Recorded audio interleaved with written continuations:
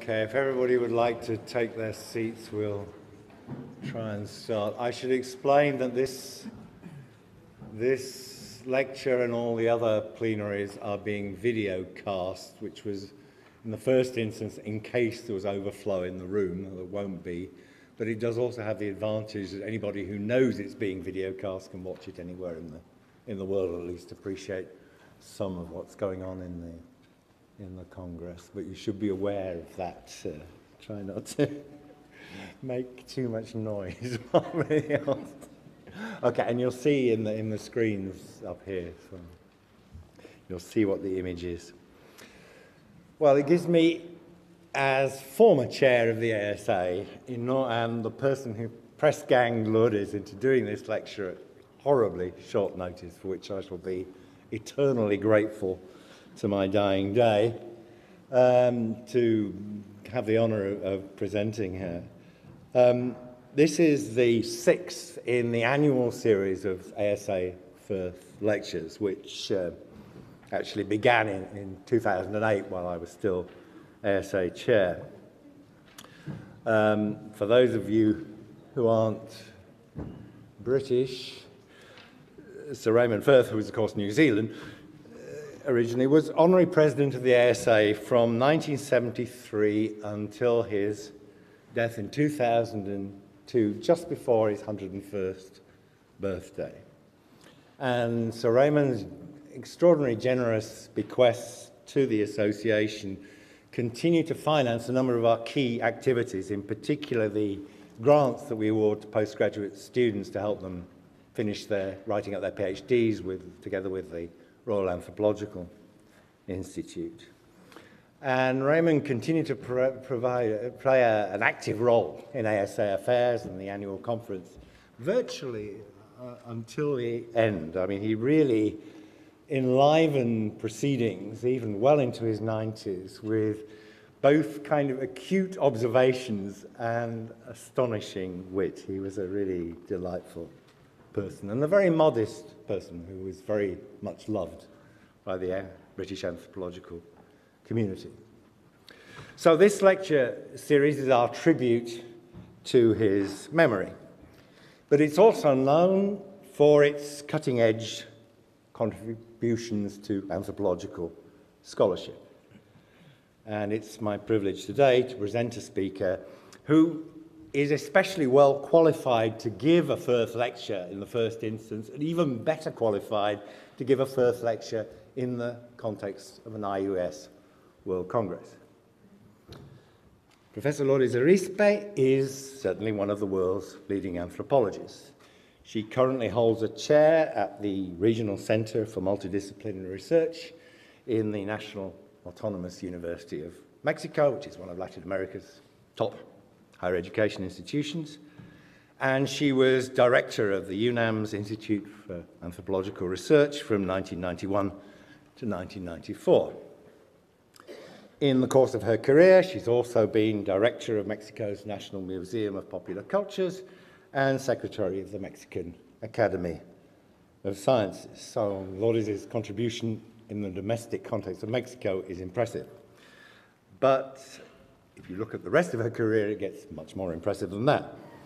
Her field of academic activity has really been international and cosmopolitan in scope from the beginning. Her higher education began with undergraduate studies in Geneva and Buenos Aires. Then she did a master's degree from Mexico's National School of Anthropology and History. And then, and here the first connection comes in, she came to England to do her doctorate at London School of Economics, which she completed in 1975. So Lourdes' anthropology has been shaped by a variety of anthropological traditions, including the most classical expression of the British social anthropology paradigm, and her intellectual work reflects an outstanding capacity to draw productively on these different influences and bring them into a creative and constructive dialogue. So that background would in itself make Lourdes an ideal choice for Firth lecturer, but it's equally important that she's been a leading protagonist in the modern history of IUAES. She presided over the extremely successful 13th Congress in Mexico City, 1993, and she's currently the chair of the relatively new IUAES Commission on Intangible Cultural Heritage. That commission project enjoys the support of the International Social Science Council, of which Lourdes was president from 2002 to 2006. Her involvement in the world of international scientific organisations is a long-standing and really important aspect of her career. From 1994 to 1998, she was Assistant Director General for Culture at UNESCO. She's been one of the leading figures in the development of UN-sponsored global programs focusing on changing patterns of cultural diversity, and she's been a member of the Scientific Council of the World Science Organization and a Secretary General of the UN Commission for Culture and Development. So it would be pretty difficult to find any anthropologist anywhere in the world who's played a more significant role in advancing the cause of anthropology at the level of the world organizations to which IUAES itself is affiliated.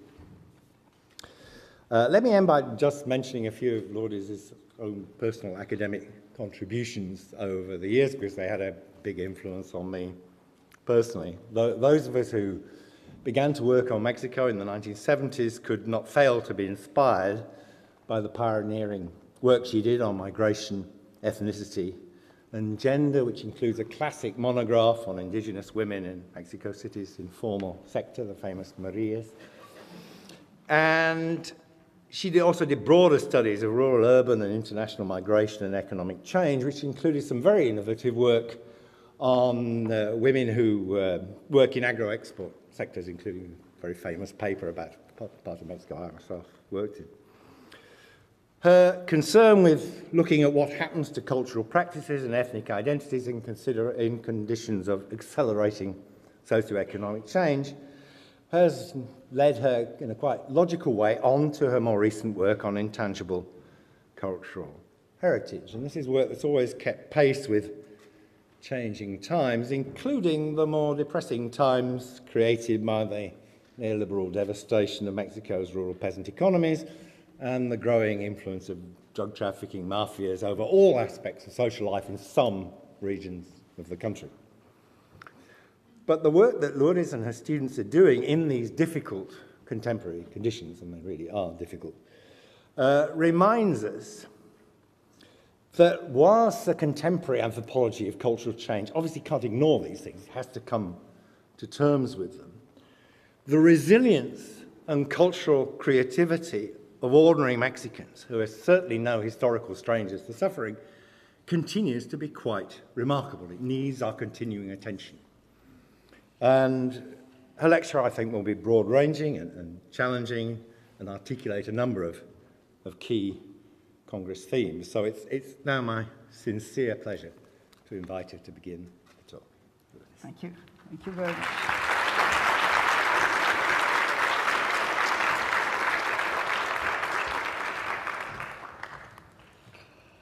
Thank you. Thank you very much, John.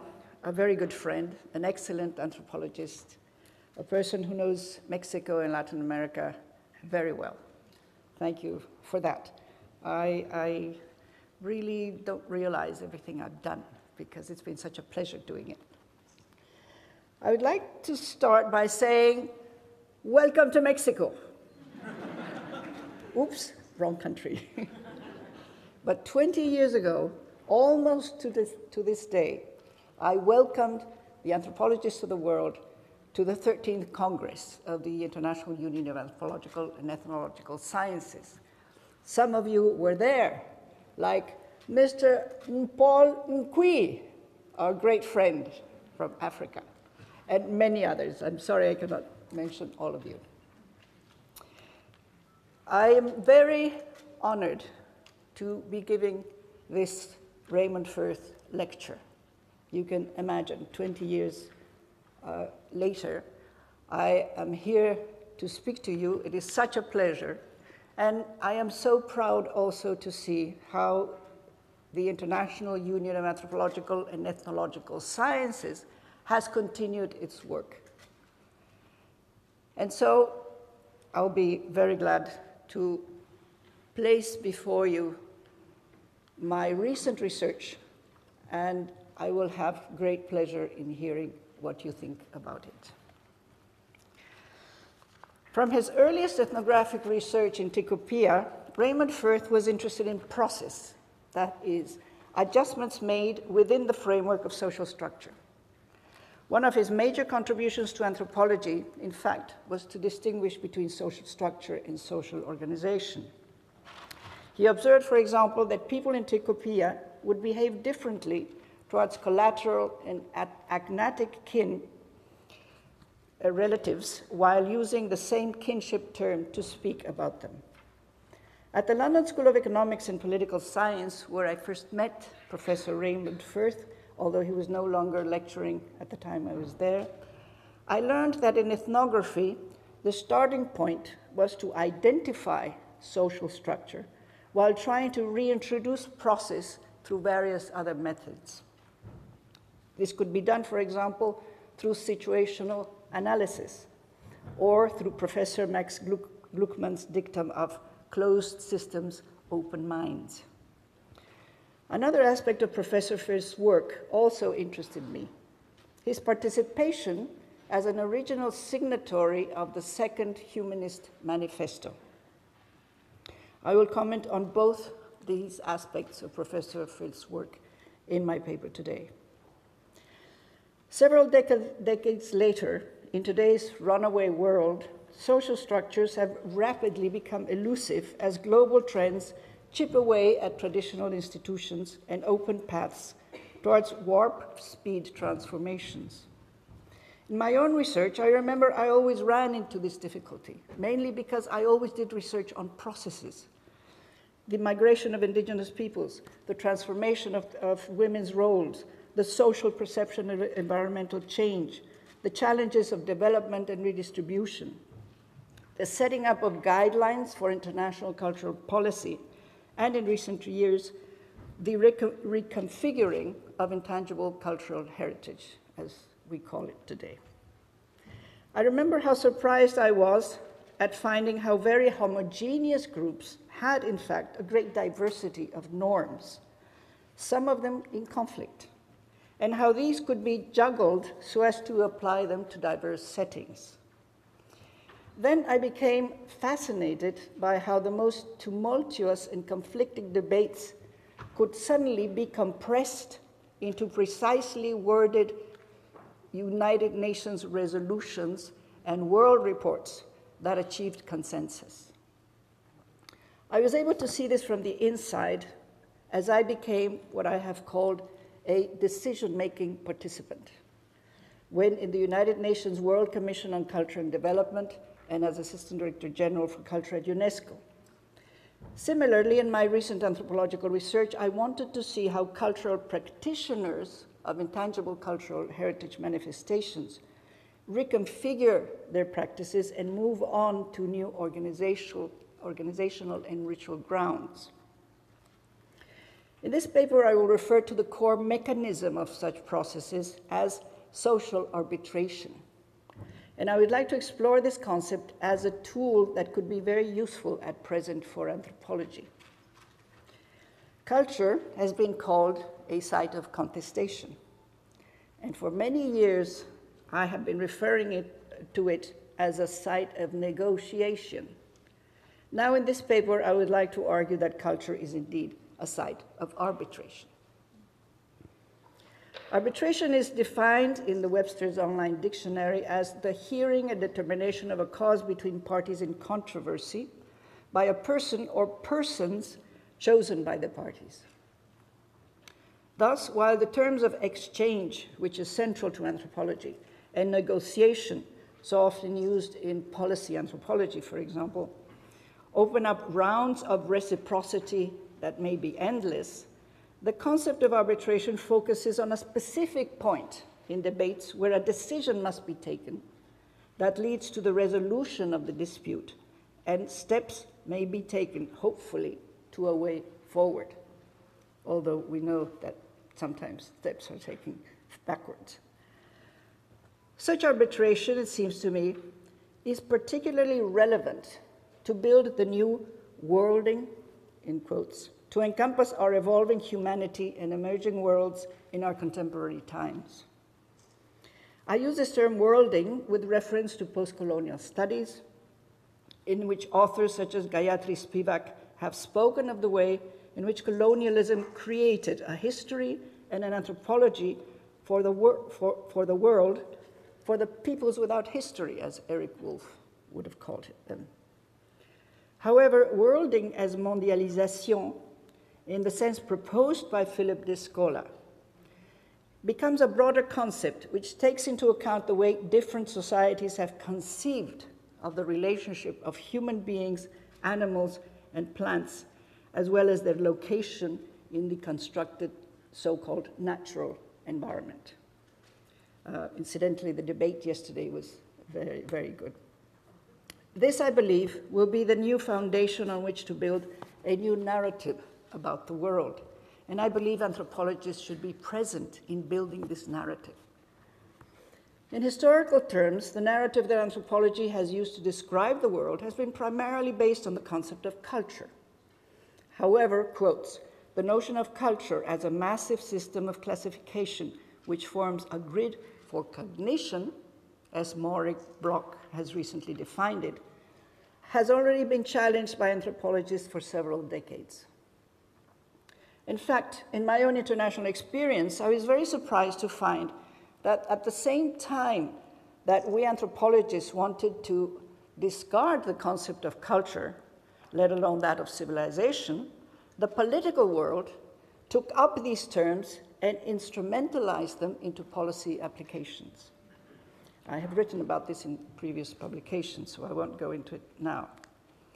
At present, I agree with Professor Bloch, who in fact was one of the best teachers I've ever had at LSE, when he suggests that the active internal debate and the continuous debate between people engaged in a social exchange of inferences are the most interesting aspects for anthropology.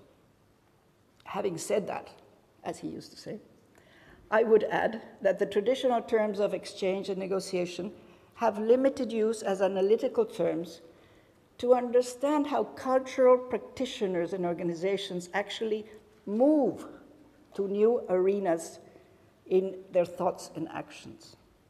I believe that something else is going on which anthropology should take up.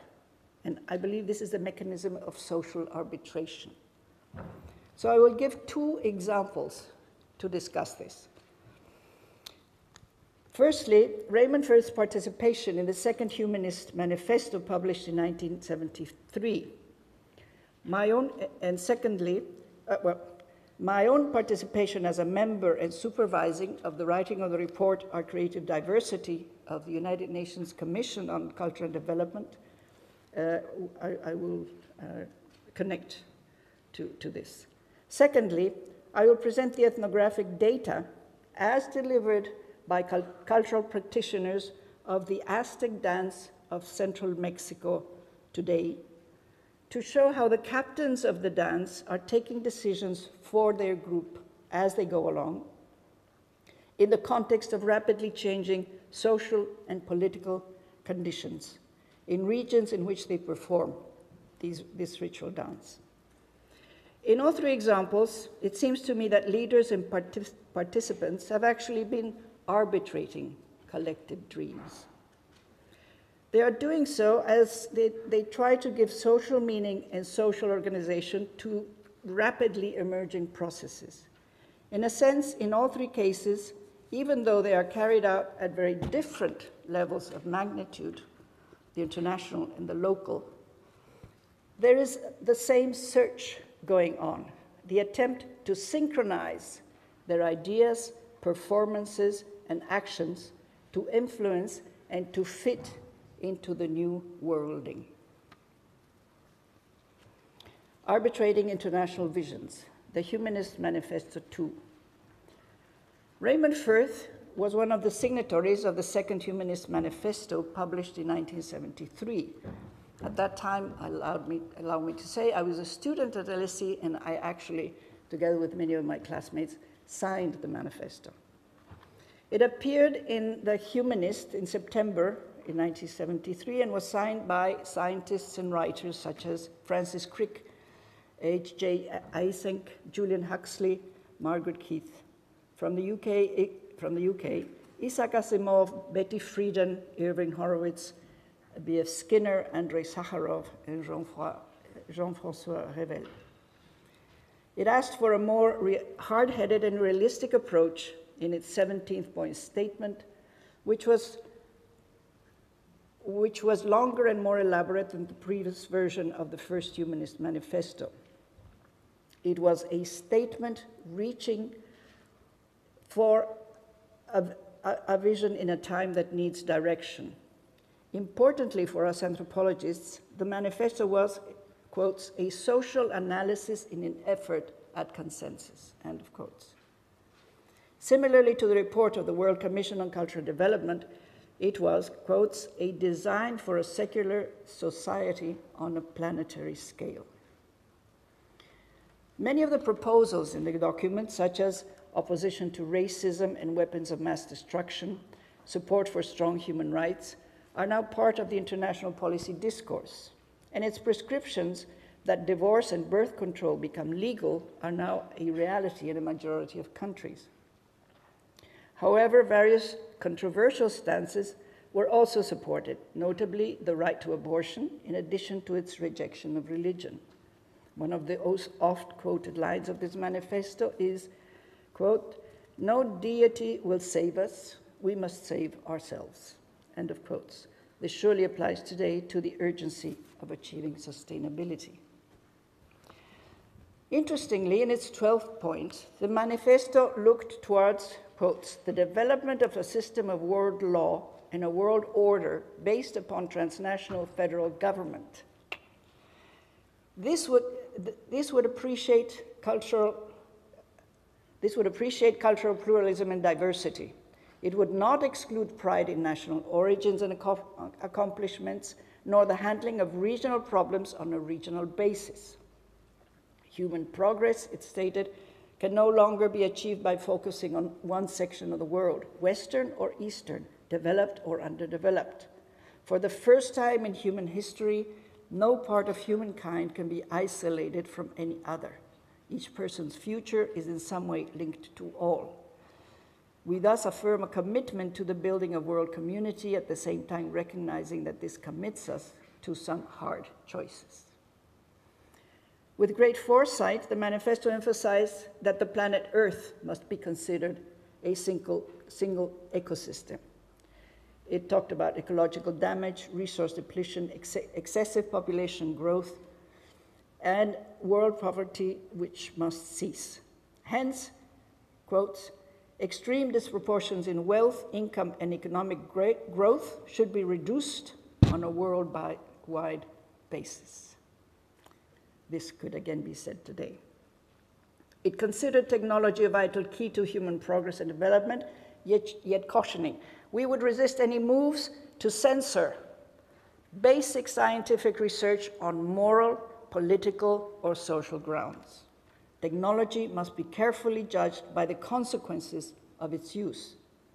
We are particularly disturbed when technology and bureaucracy control, manipulate, or modify human beings without their consent. This was written in 1973. In closing, the signatories of the manifesto stated, we urge that parochial loyalties and inflexible moral and religious ideologies be transcended. Importantly for the topic of this paper, the signatories indicated that not all of them endorsed every detail of the Humanist Manifesto too. That is, they were arbitrating between competing ideologies and goals, not to create a new final credo or dogma, but to engage in a living and evolving process. One which, in my view, has more to do with arbitration, that is, deciding which ideas and goals are discarded and which are highlighted. It is very worth mentioning briefly how this blueprint for the world contrasts with the Millennium Development Goals, which have been hotly but subtly debated at the United Nations. In assessing the previous Millennium Development Goals, we at the Committee on Development Policy of the Economic and Social Council of the United Nations have argued that the very practical focus on the previous goals,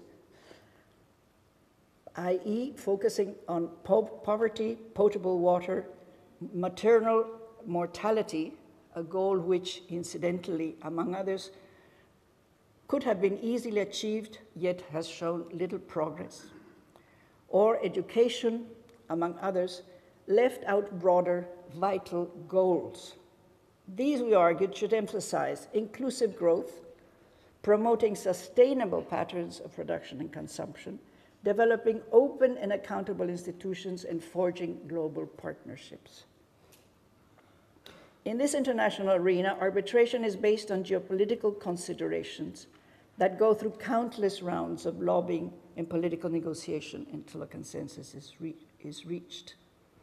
Using Maurice Bloch's words, what is interesting in such negotiations is that one is continuously reading the minds of diplomats and politicians as they waver in their decisions according to constantly shifting agreements.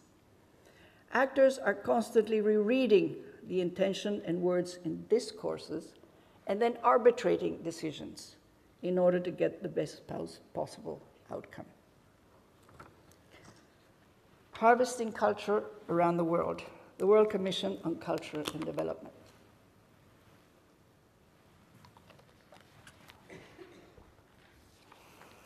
A second example of arbitration at the international level is the report, Our Creative Diversity. As explained in a previous publication, the concept of culture began to be coupled to the term of development since the 50s and became a political emblem for developing countries in the 60s and 70s. Subsequently, a decade on culture and development was established by the United Nations, and the Commission on Culture and Development was created in 1992. This independent commission, chaired by former Secretary General of the United Nations, Javier Pérez de Cuéllar, included 4 Nobel laureates, and among its 40 members, only 3 anthropologists: Claude Lévi-Strauss, Chie Nakane, the distinguished Japanese anthropologist, and I. In 1994, I was asked to take charge of the secretariat that wrote the Commission's report. I will very quickly take you through the Commission's perspective. The first key message is that development embraces not only access to goods and services, but also the opportunity to choose a full, satisfying, valuable, and valued way of living together in society.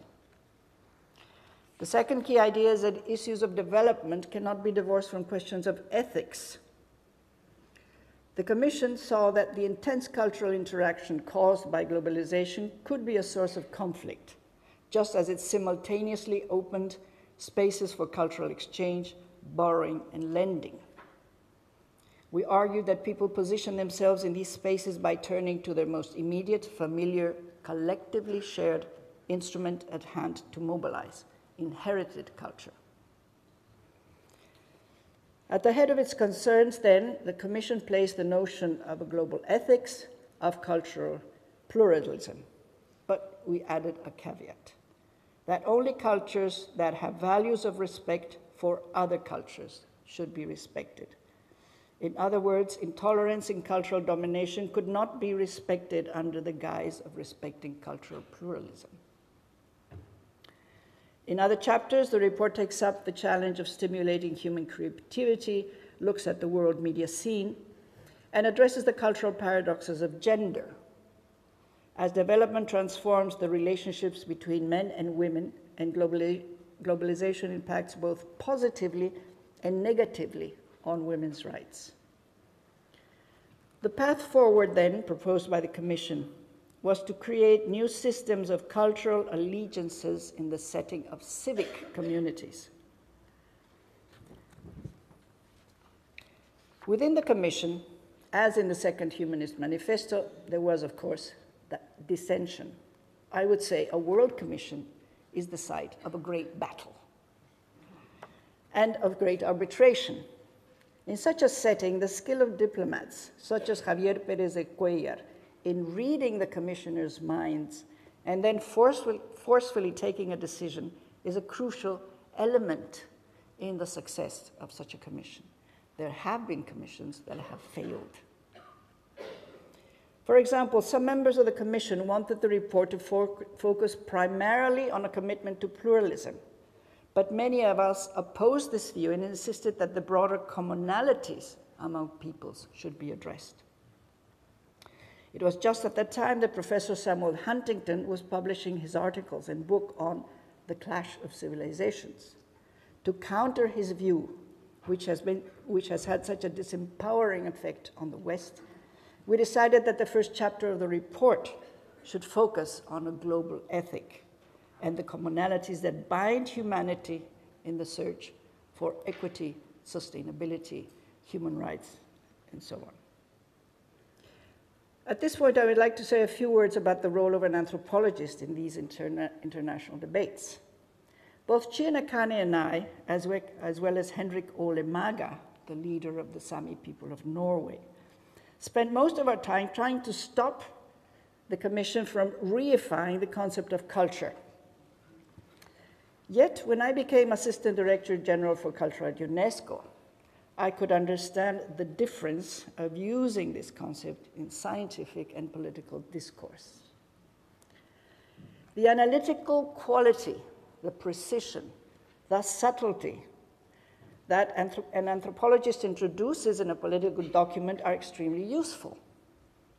At the same time, our training in rapidly recognizing patterns of cultural and political relationships is very helpful in managing debates and in lobbying for a useful outcome. At the same time, there are times when a decision-making participant must give way, as Max Weber would have said, to responsibility and efficiency. The following example will illustrate this. Every time UNESCO staff wrote a speech for me, specifying that there were 6,000 languages in the world, I struck this out and inserted a vague statement that there were thousands of languages, dialects, and variants. Of course, we know how difficult it is to establish these boundaries. Such vagueness, as you soon found out, was totally useless in trying to get support from government delegates for a very good project to safeguard local people's languages. They didn't see the urgency if there were all these thousands of languages. Clearly, political discourse has to be based on assertions to convince an audience. Stretching as far the precision and rigor of scientific discourse and still make an impact on a political audience then becomes the art of the possible for social scientists and for an anthropologist.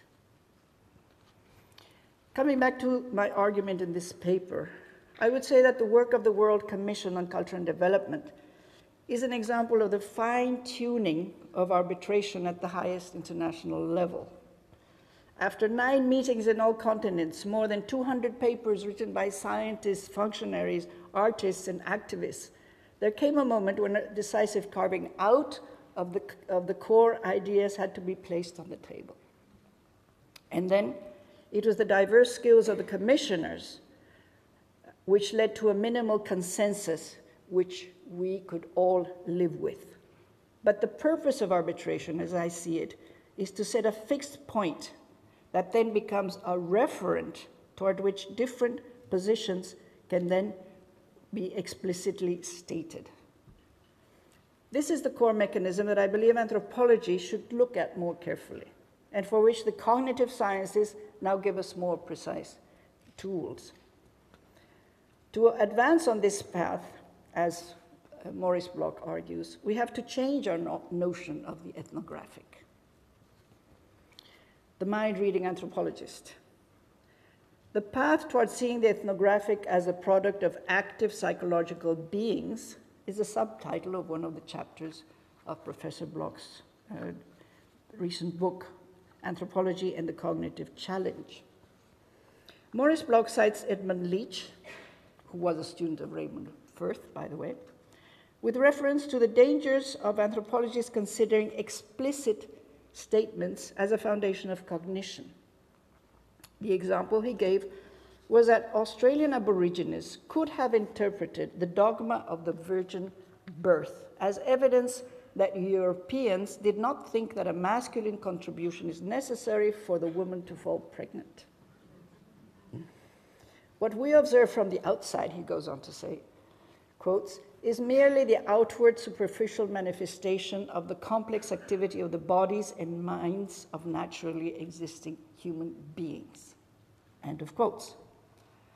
We now have the tools to overcome this false realism, he argues, of studying culture as an independent, self-contained phenomenon derived from the harmful nature-culture dichotomy.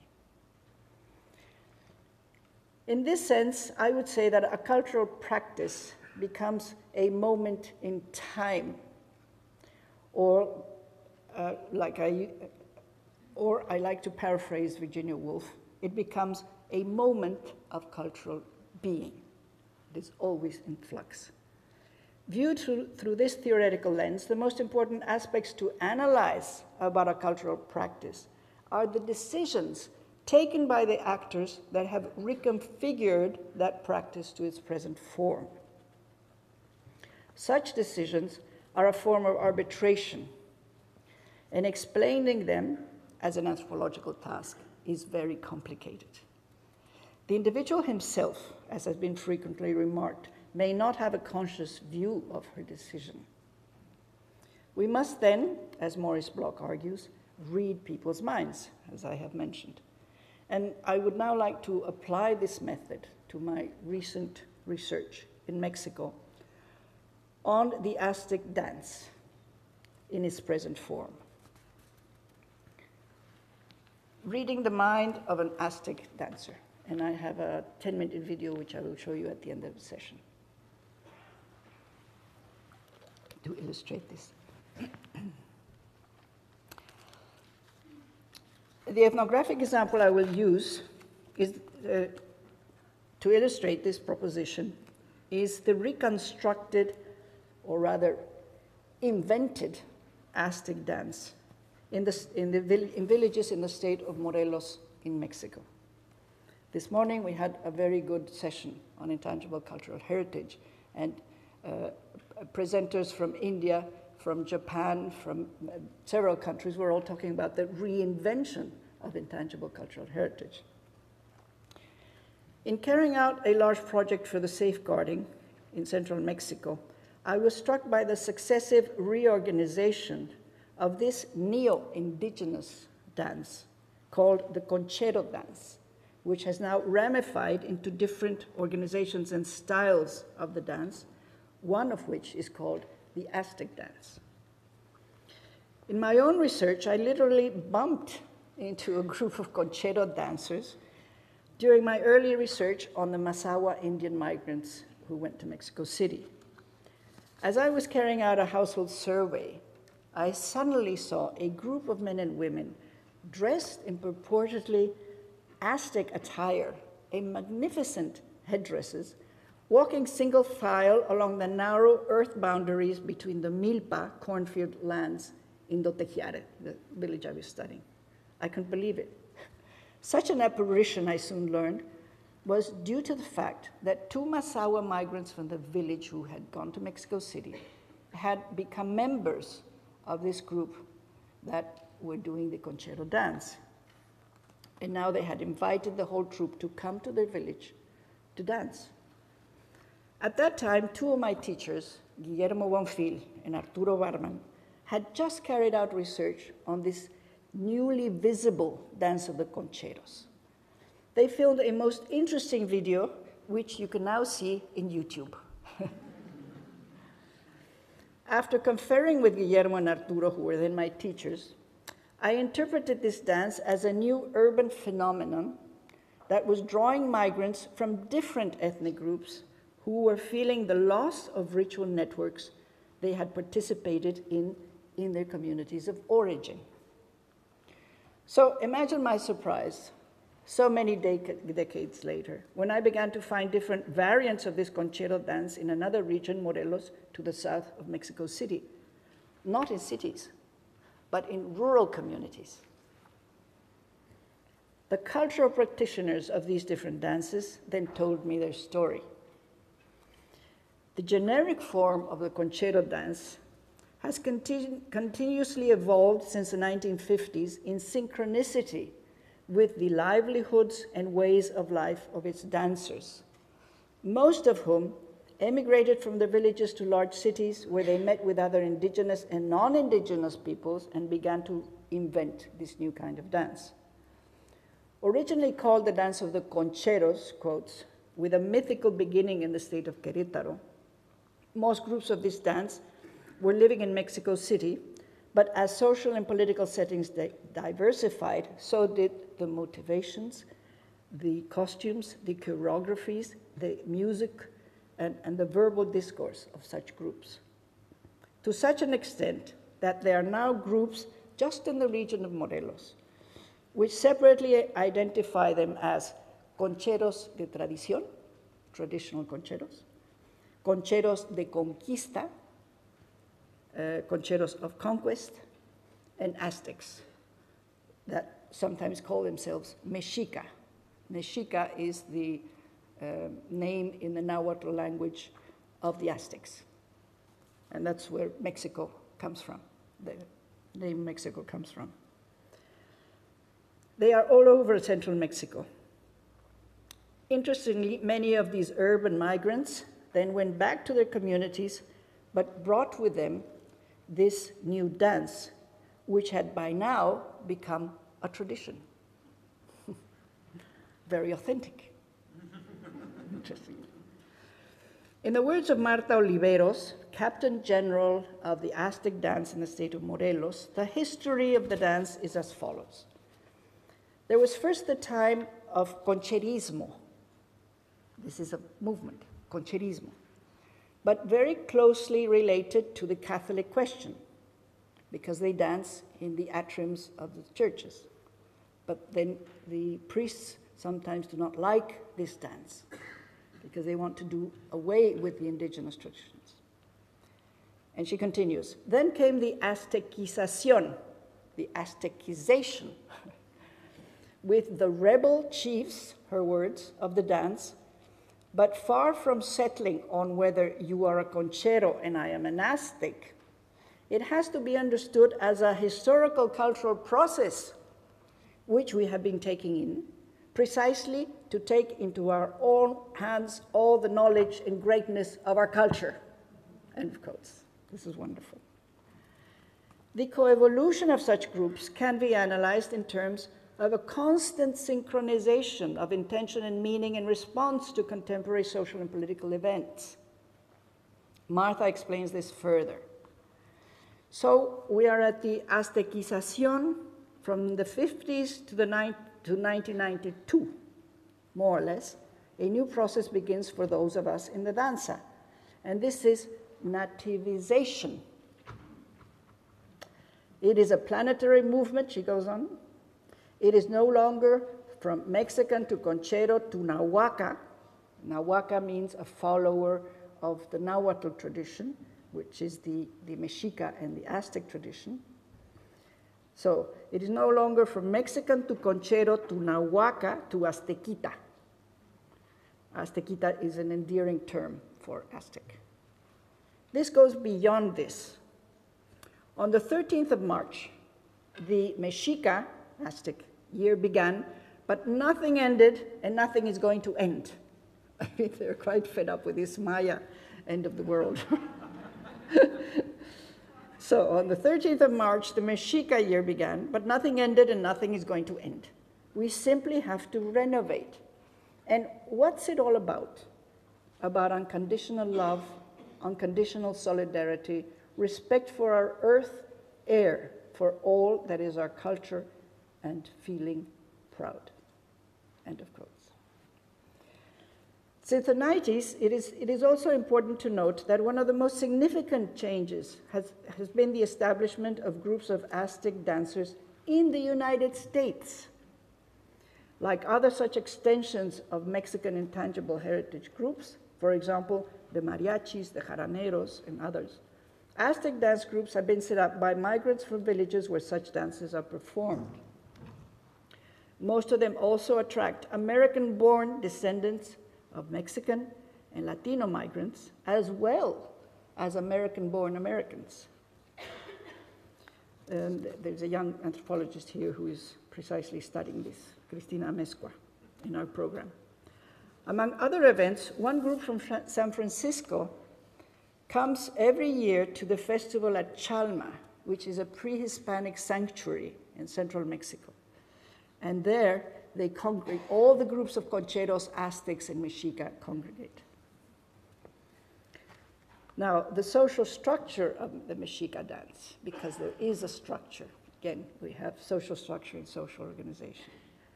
The internal structure follows a strict hierarchical order which has many similarities with ancient indigenous Mesoamerican cultures. Herminio Martinez explains it saying, quotes, "In the Conchero dance, everything is set by levels. There is a chief, there is a command, there is a hierarchical organization. As to the ritual, that's it. The Concheros in the ceremony, all we do is for God, the giver of life." The giver of life is a literal translation of the Nahuatl term for God. He continues, "The one, as many chiefs say, who is father and mother at the same time. God firstly, or whatever he be called. Then the honoring is for different images, as in our case, the Señor de Sacromonte, one of the images of Christ. We do the festivity, the ceremony, the sacrifice. This is in second place. Then for the animas, which means the spirits of the dead, for all the chiefs who died before us and through the years and centuries have left us this tradition. The terms used for the hierarchical organization vary from group to group, but the name of the officials all come from military orders. It's interesting. Why? So the soldiers are allowed to play a musical instrument and to dance and obey instructions. This is how it's described.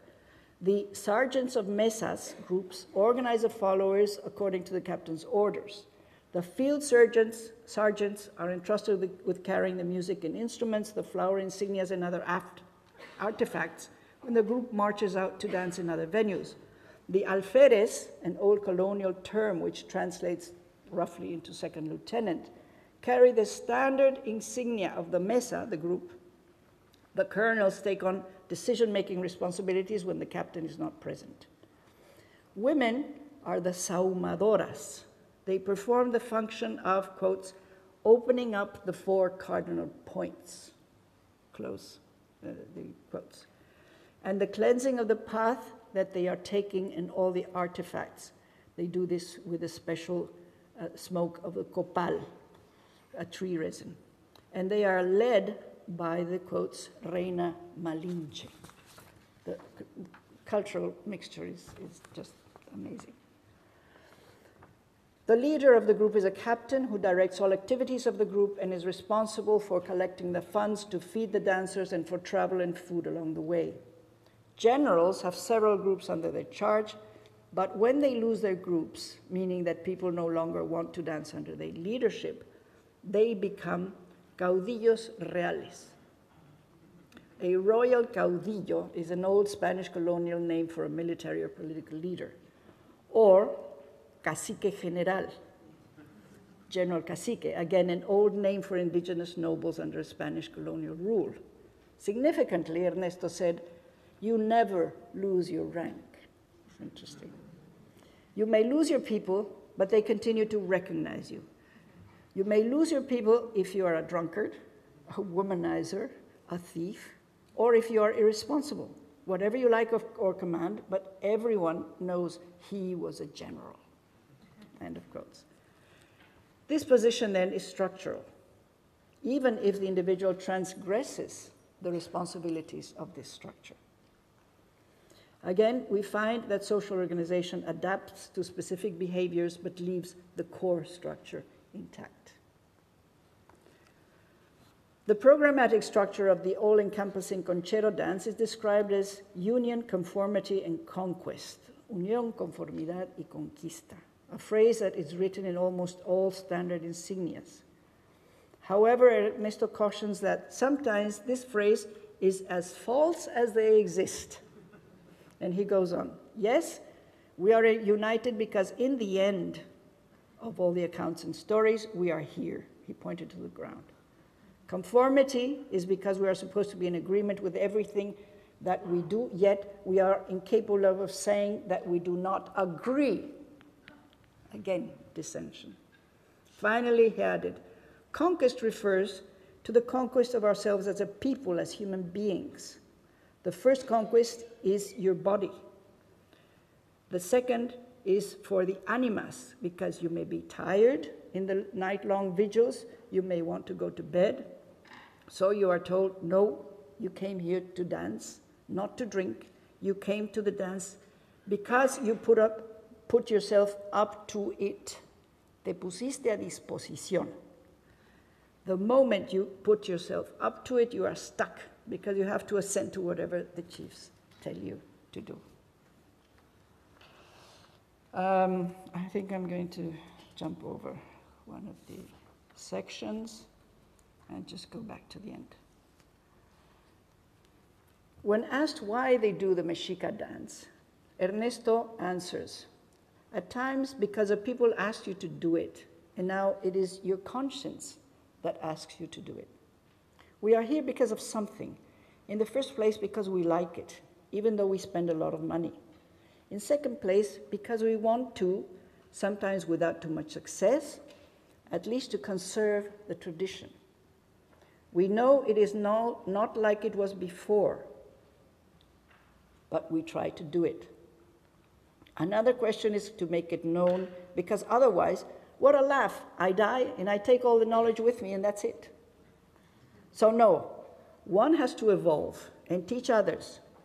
And now with electronic media, with Facebook and YouTube, now you open sites and you are going to find millions of opinions, all discrepant.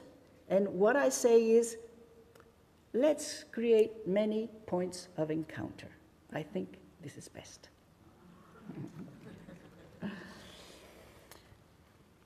To end, this paper has dealt with the dynamics of arbitration in the case of an international commission and that of the cultural practitioners of the Aztec dance in central Mexico. The main point I wish to highlight is that in the endless rounds of communication, discussion, negotiation, and exchange, arbitration becomes necessary to allow groups to set a reference point to go forward as groups adapt to changing social, political, and environmental conditions. Before ending, I would like to say that this paper has been a celebration of anthropology and of its analytical power, and a tribute to teachers such as Raymond Firth, Guillermo Bonfil, Arturo Barman, who give it meaning, continuity, and purpose. I would like to end with what Marta Solares, the Captain General of the Aztec dance, said, summarizing the intentionality of all arbitration in cultural processes. She asks, in carefully worded sentences, who then will write history? What are we going to write in this history? What are we going to write that is worthwhile, that may give guidance to future generations? What? I myself was prepared by my grandparents, and they left me many things to teach. Here is the knowledge. A people who don't know where they came from cannot recognize where they are going. It is this simple. Thank you very much.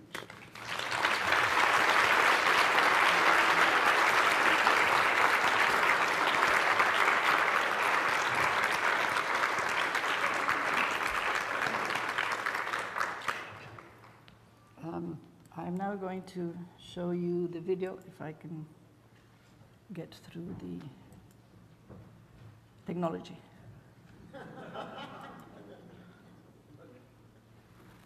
You see something? Yes.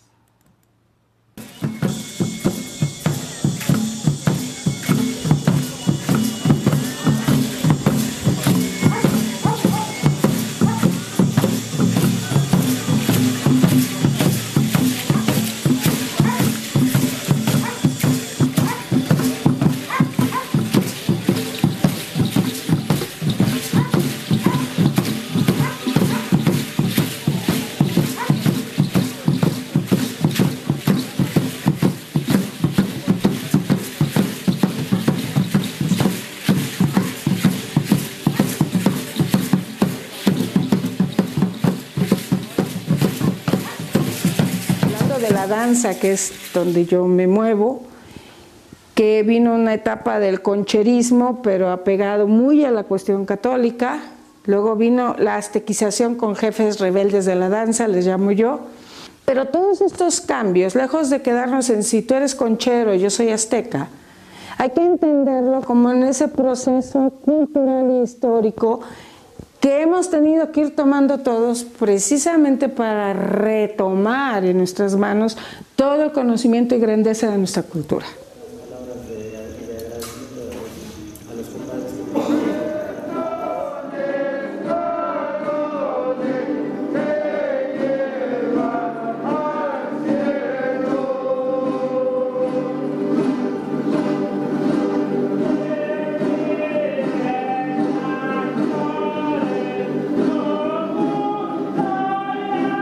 Somos concheros, por lo que le explicaba yo, por el uso de la guitarra de concha de armadillo, ¿sí? Nosotros somos gente de conquista, ¿sí? Somos gente que usamos, tratamos de recobrar o de recuperar en cierto momento como era en la antigüedad, ¿no? Lo más que se pueda, ¿no? Porque es imposible, ¿no?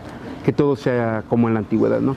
Y que sea el uso de la tilma, del mastle, las acolceguas, todo lo demás, ¿no? Todo lo que conlleva esto.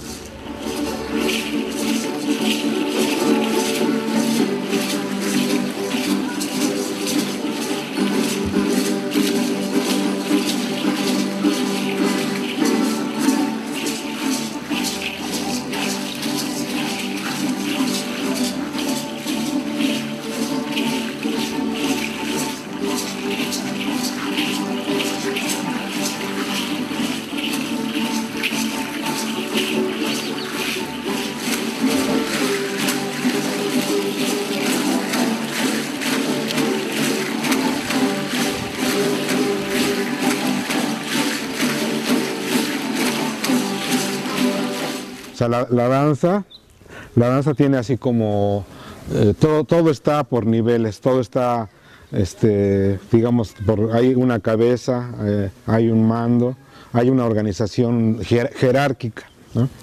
Entonces, en cuanto al culto, así es. Por ejemplo, los danzantes, los concheros en la ceremonia, en cada ceremonia vamos y todo lo que hacemos, todo lo que ofrecemos, pues es a Dios, dador de la vida, ¿no? Como dicen muchos jefes, el que es padre y madre a la vez, Dios, primeramente, como se le llama. Después, la honra es a las diferentes imágenes, ¿no? Por ejemplo, en nuestro caso, que venimos de Ameca Meca, y nuestro patrón es el Señor del Sacromonte. Entonces, es la festividad para él, la ceremonia, el sacrificio, ¿sí? Ese es el segundo lugar. En tercer lugar, para las ánimas. ¿Las ánimas de quién? Pues las ánimas de nuestros jefes, los que ya pasaron a mejor vida, pero que a lo largo de los años o de los siglos fueron dejando esta tradición.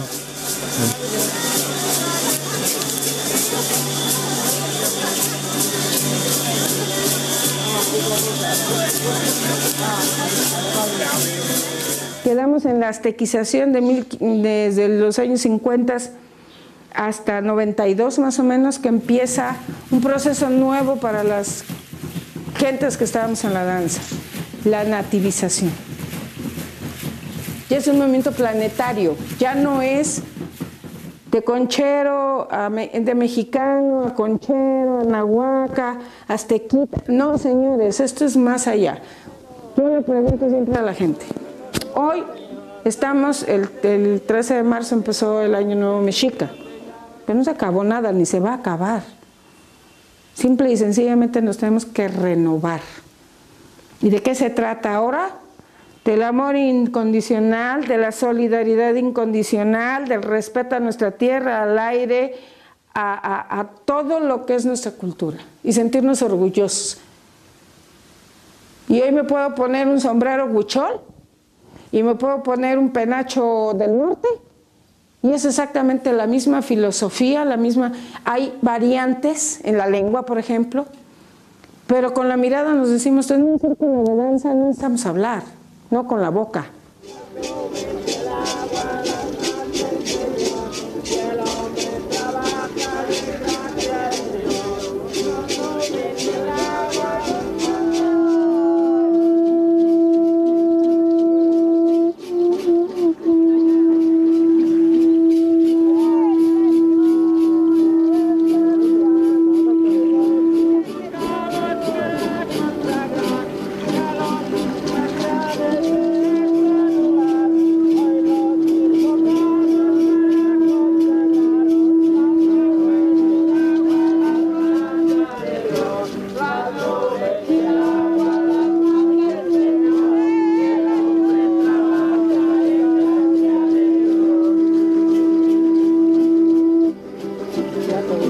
¿A quién le toca escribir la historia?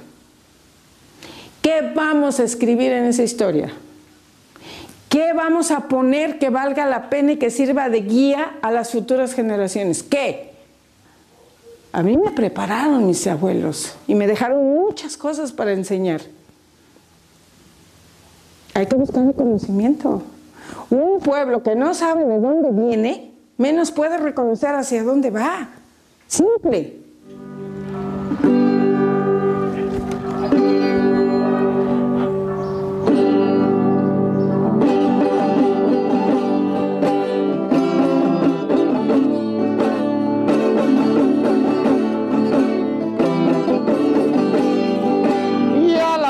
Sean las horas las que Cristo padeció por librarnos del pecado, bendita sea su pasión. En sí es una guerra de conquista, o sea, se conquista, primero te conquistas a ti mismo, tu fuerza, tu cansancio, el calor, etcétera, te vas conquistando. Y luego conquistas a otro, le dices a la gente, aquí estamos, seguimos aquí, aunque seamos mesticitos y aunque estamos de mezclilla todos los días y aunque tengamos celulares y todo, seguimos siendo mexicanos y seguimos siendo esa parte indígena que nos va, que nos da sustento, ¿no? Y en muchos lugares así es. La gente no se da cuenta, pero en el corazón y en el interior sigue manteniendo esa parte. Lo que pasa que no, es muy avasallador el mundo actual, entonces entre más te desidentifiquen, ¿no? Para ellos pues es mejor. Entonces, pues es una guerra de conquista. Entonces, tienes que conquistar los corazones, tienes que conquistar la mente de los que te ven y de ti mismo. Pero pues al final de cuentas, para mí es... Pues es un goce particular en el sentido de que yo me siento conectada a algo más allá de mí misma. Yo en la danza he escuchado la voz de Dios, así increíblemente he escuchado la voz de Dios.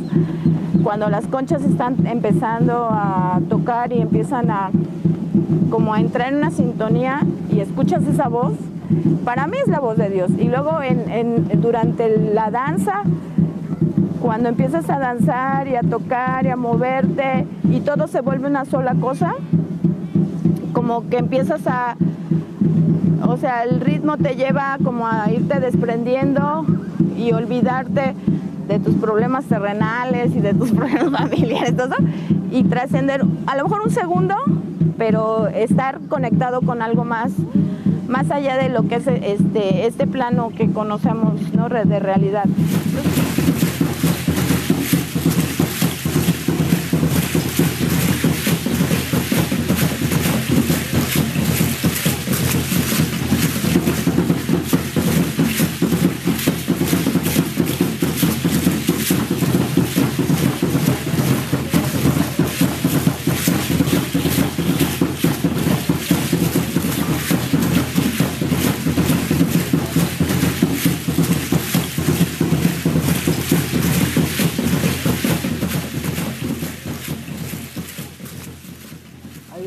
say that the people who helped me do this video are all young people, young anthropologists, young filmmakers, and what they do is quite extraordinary. Led by Cristina Amesca, who's the only one here.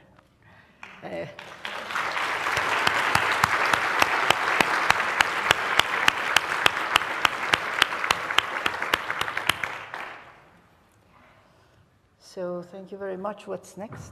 We have a little time for questions, so look very the ASA can chair the discussion part. Hi, I'm Atreyee. I'm the conference liaison person for the ASA. And we have a mic. So I'll be chairing this session.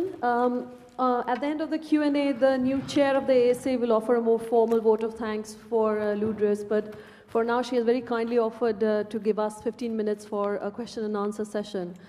There are 2 roving mics, so questions, anyone?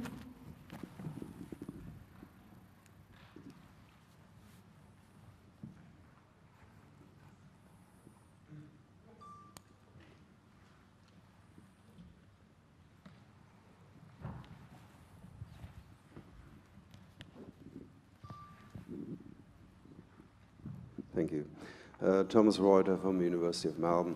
I just wanted to say that I wanted to ask your opinion on the issue of terms such as the reinvention of tradition or the imagining of communities and this kind of terminology that a lot of indigenous people now object to. And whether you don't think it's time we come up with a better way to talk about this dynamic.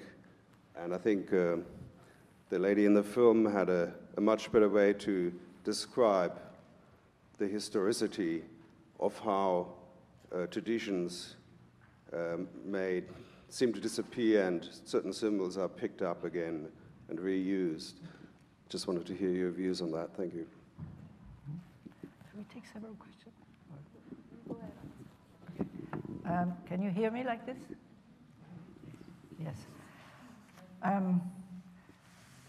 I haven't delved very deeply into this question of the technology that they're using. We do know that indigenous peoples use the websites to communicate, especially when they have migrant groups, for example, in the United States.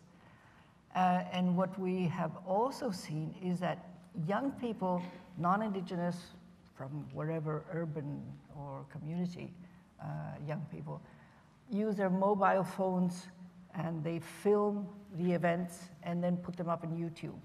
This is happening very much.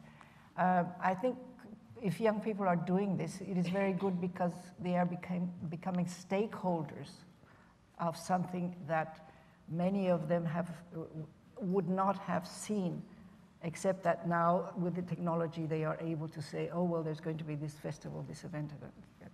So technology, in a sense, is helping these indigenous groups have a broader group of stakeholders, which I think is important in order that respect for their traditions and respect for their festivities should become a national cause, in a sense.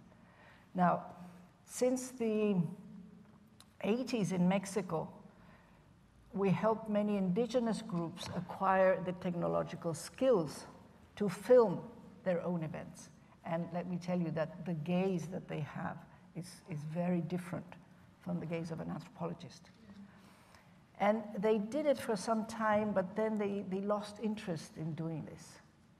And what we are finding very much is that the media, because there is this renovated interest in indigenous traditions or intangible cultural heritage, are very keen to go and film these events.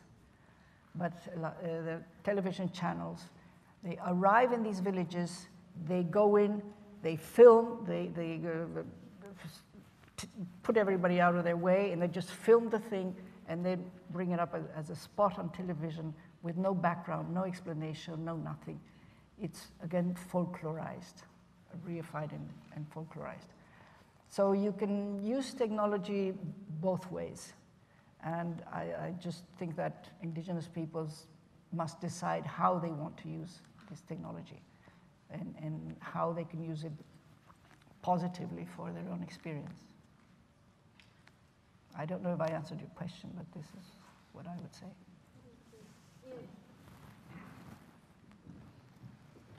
Hi, Ian Farrer, the University of Manchester. It's kind of a similar question, really, I suppose, but you used the term when you were describing how the dancers were learned initially in the urban areas and then were brought back to the rural areas as a tradition. And you, as an aside, you kind of said very authentic. It sounded as if you were using that term in a kind of ironic way. But it seems to me that from the video that there is a discussion going on about the authenticity of these traditions, the way that, you know, it seems as if it was almost as if they were articulating against another view that wasn't being expressed in the film, against an accusation of inauthenticity, for instance. So I wondered if when you say very authentic, is that a term that they're using? Is that a reference to a term or a translation of a term that they're using? Or what is the discourse about authenticity? Mm-hmm. No, it wasn't really ironic. It was just pointing to the complexity of the term of authenticity, because I was deeply involved in UNESCO in creating this 2003 Convention for Intangible Cultural Heritage. And we had these endless discussions, first of all, on the concept of intangible cultural heritage, which is so awkward, but it was the only thing we could come up with. We really tried. We tried with many other terms, some very funny ones too. And then lots of things happened with the convention, but when it finally came into force, the whole question was this of authenticity. There's a long history of discussion of that in UNESCO with reference to the World Heritage List, where when I arrived in UNESCO, we had to hold a meeting in Nara in Japan to change the criterion of the list, because there was a criterion that said that only heritage which was more than 200 or 300 years old could be put on the list. And of course, the Nara temples are these beautiful temples that are reconstructed because they're made on wood, exactly according to the original design, but it's new wood. So at the Nara conference, we changed this criterion of authenticity. It didn't have to be old. And in fact, there was a commission that looked at the World Heritage List and recommended several very important things. First, that not only old heritage should be on the list, there could be new heritage, like the city of Brasilia, which was very important.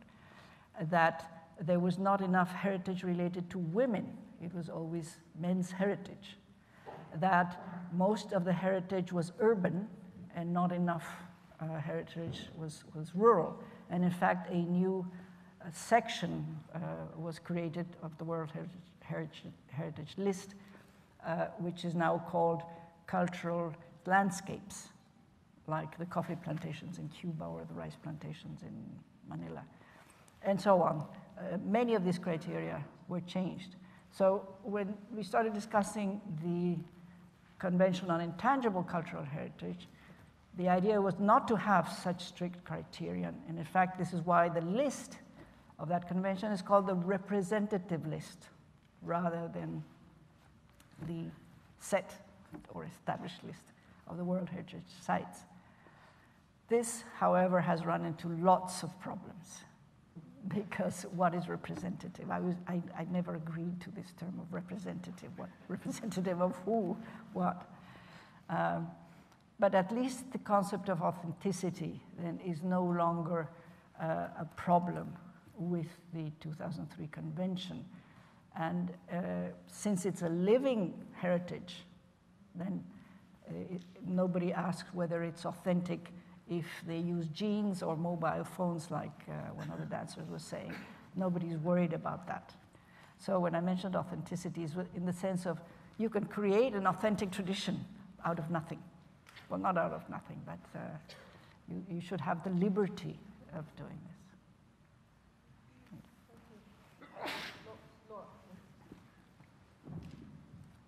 Thank you very much, Lourdes. I just wanted to go back on this term that you have presented to us of cultural arbitration.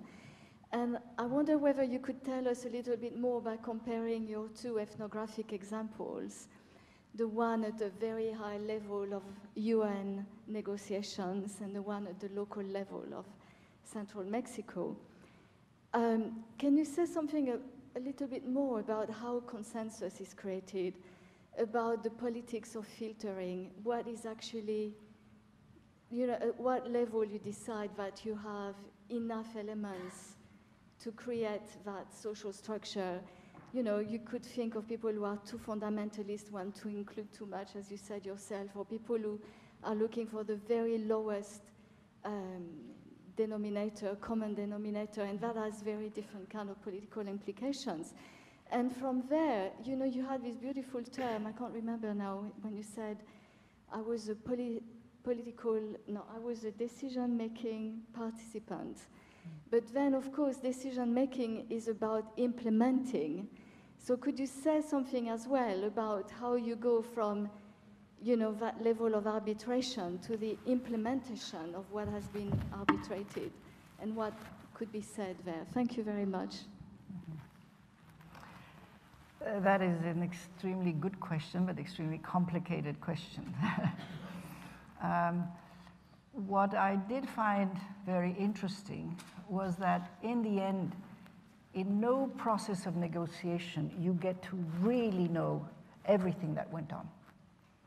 Perhaps the highest level officials could, but I found that there were some 7 floors, this is how I describe it, 7 floors of motivations in any discussion. What gets into the papers is usually the first and maybe the second floor. What you get in comments in the lobby and among some delegates is the 3rd and 4th floor.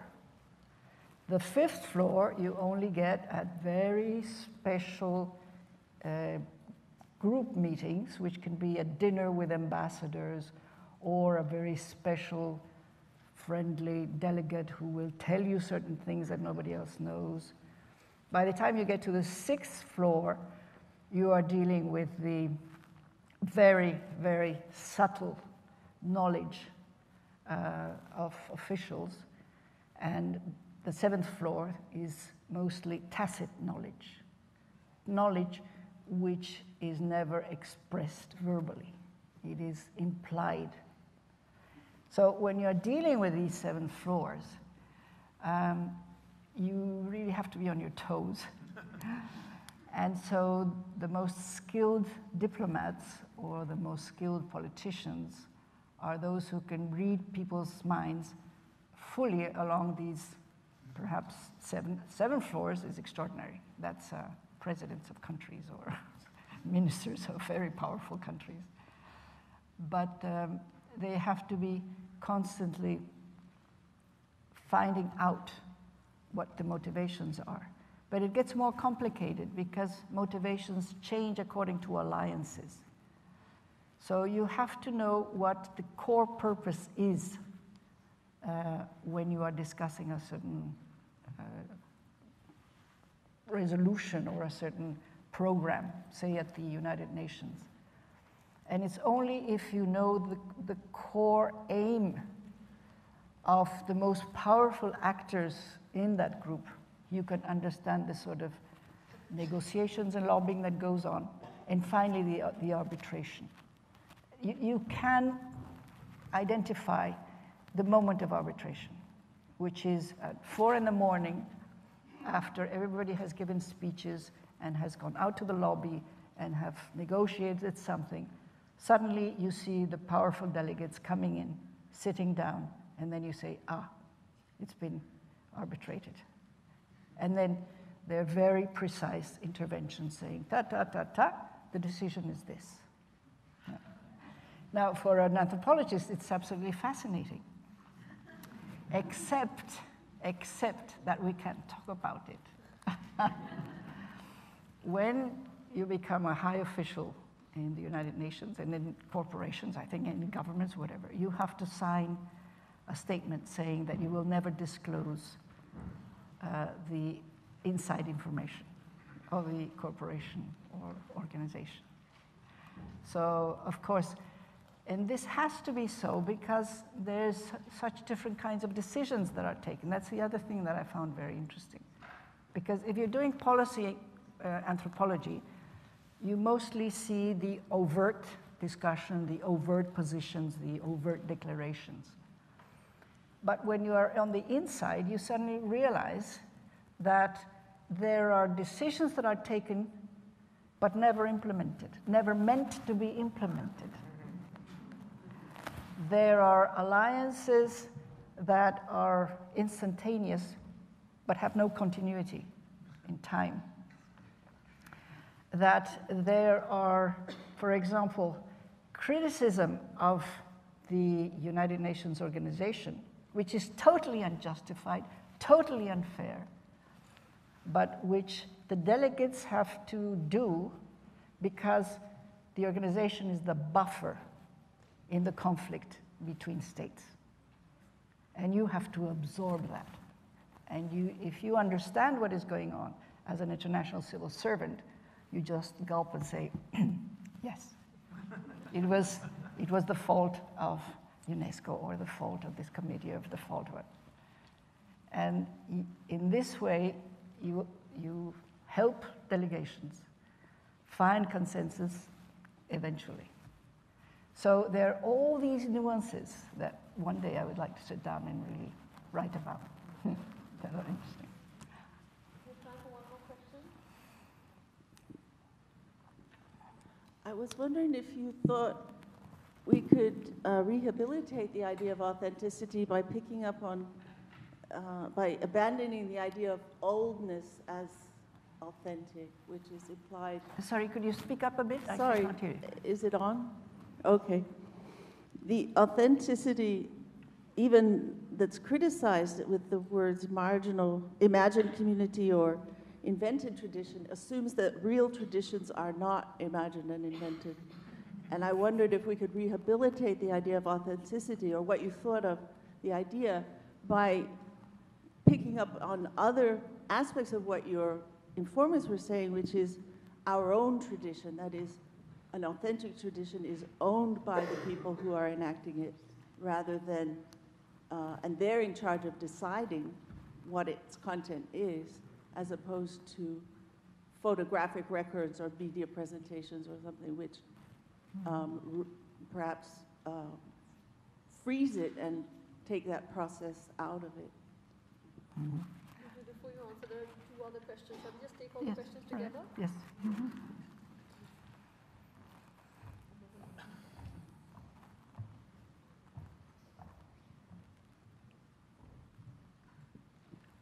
This was absolutely fascinating, and there's one other aspect to it I think you've kind of identified, if not articulated, and that is what some people have called the working misunderstanding or the shared misunderstanding, where we all agree on the same language, even if we walk away with our own separate ideas of what it means. And diplomats are the master of this, of finding some words that everybody can agree upon, everybody's happy with, but then they walk away thinking, I got what I wanted. True. There was another question there. About that? No?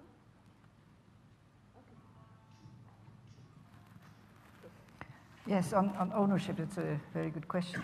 The thing about ownership is that how deep is this ownership? You have to give time for people to really understand and take in the ownership of a tradition. It is very easy to understand it when children are induced into certain cultural practices when they are very young, because then it really becomes sort of structural to their personality. And that's a real ownership. But when things are changing so rapidly as they are in our runaway world, then traditions are changing very rapidly. So where is the ownership? And how can, yes? Sorry, wait. Can you? This quoting one of my Asante informants from Ghana who said, the migrants, they only know our old traditions, but you know our very latest tradition. That's a very good quote. That's a very good quote. And I think we should do some studies about when traditions that migrants take create niches. And it's a niche that stays paralyzed in time. So that sometimes you get the people from the old tradition, which has changed, coming and finding that, well, this is no longer the tradition that they have here. It has happened to me in migration studies. But this is where it's a question of people having the right to decide that, well, we want to keep this. And even if we're disconnected from the original source of that tradition, this is still ours. And it's still ours, yes, in virtue of this source, but really it's ours because here, today, now, it gives us meaning. And this is, I think, what we have to understand. And about shared understandings and misunderstandings, I agree very much. It's all in this reciprocal exchanging of meanings and of some groups trying to go ahead and other groups wanting to stay back. And so it's a very dynamic thing, but this is what is so fascinating about all these processes. I think we should stop there. Thank you.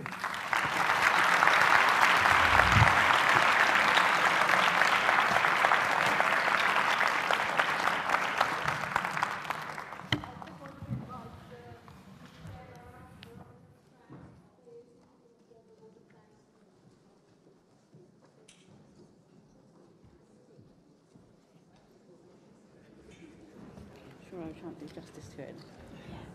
Well, it is a real pleasure to be able to be here to give a vote of thanks for this very inspiring lecture, and I'm sure that I won't be able to do justice to it because I'm going to be brief, but Lourdes has taken us through a sort of vast range of levels at which anthropology can apply our disciplinary strength. We began by thinking about the involvement of anthropology at a transnational level, and at a fora in which there are efforts that are made to consider common human goals and needs, and the challenge of compressing these intensely complex issues into universally comprehensible resolutions, and that's a challenge and a half. And the role as anthropology as decision-making participants, which I think is exciting in the notion of us being integral to the formation of a narrative.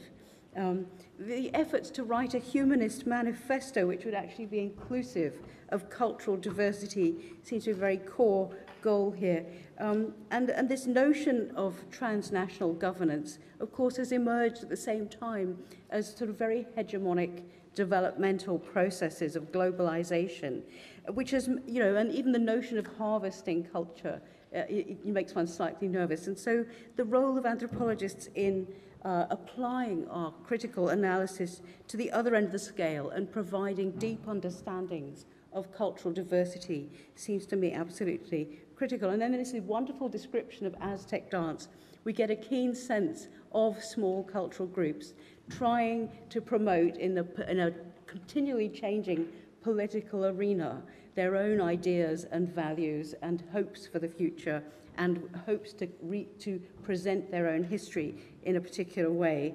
And then we get this vision of ethnography as a sort of diplomatic arbitration between that local fora and the sort of transnational debates, along with a very reflexive eye on that process itself. So we get this lovely vision of anthropology as a translation between cultures at a local level, but also as a mediatory force between them and transnational discourses. And I was very struck by the parallel of how we compose our own discipline, in which we compare cultural difference in order to understand, in which we all work very much at a local level, but also speak to each other meta-discursively, as we are doing at this conference about common human, what you call commonality, and the things that bind humanity.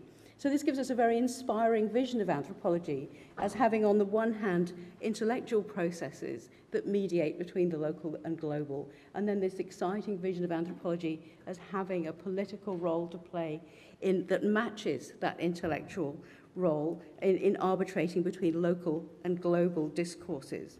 This is indeed a celebratory vision, and so I'd like to offer thanks, I think, on behalf of all of us for a thoroughly inspiring and engaging lecture. Many thanks.